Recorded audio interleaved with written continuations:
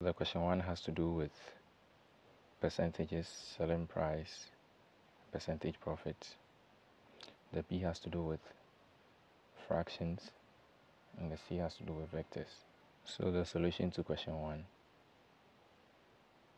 So the total cost of the pineapple, selling price, then the percentage profit, then the fraction where you have to use board mass. And then the C, which has to do with vectors, and then finding the mean. Question 2 has to do with plain figures. So you're supposed to read through and then find the perimeter of the diagram. And also the BI has to do with writing an expression in the simplest form. And the II is change of subject. Then the C has to do with finding LCM and then HCF.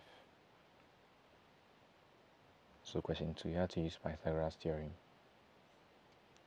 Then find the perimeter as well. Then the B, which had to do with expressing the simplest form. Then the BII, which had to do with change of subject, making change the subject. Then C, finding the LCM, and then the HCF. Question 3 has to do with, the A has to do with word problem involving fractions. Then the B has to do with triangles and ratio, and showing that a triangle is an isosceles triangle. Then the C has to do with standard form. So question 3, then the 3B,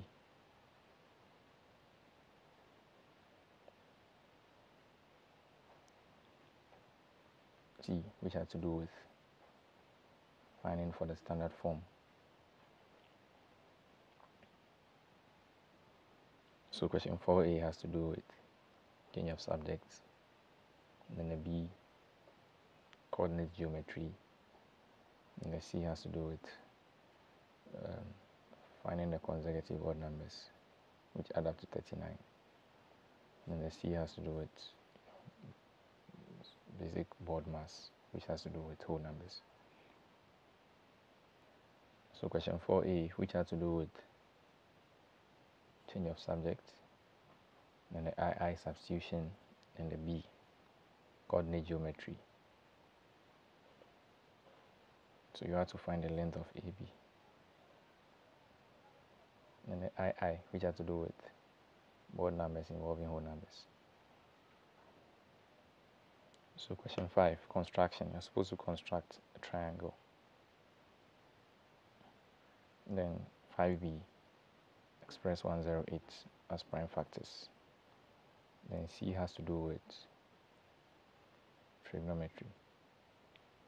So if you're able to follow all the instructions as stated, this is your result. This is going to be your result for the construction.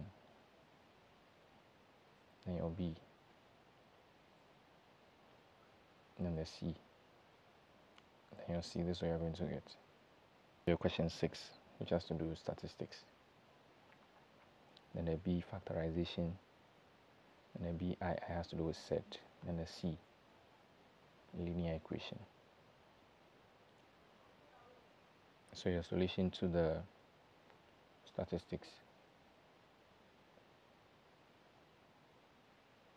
Then your B, which has to do with factorization of quadratic trinomials. Then II, sets. Then your C, which has to do with linear equation. Your answer was 2. Objectives. So go through each of them, take your time to solve them, and the solution will be at the end of the video.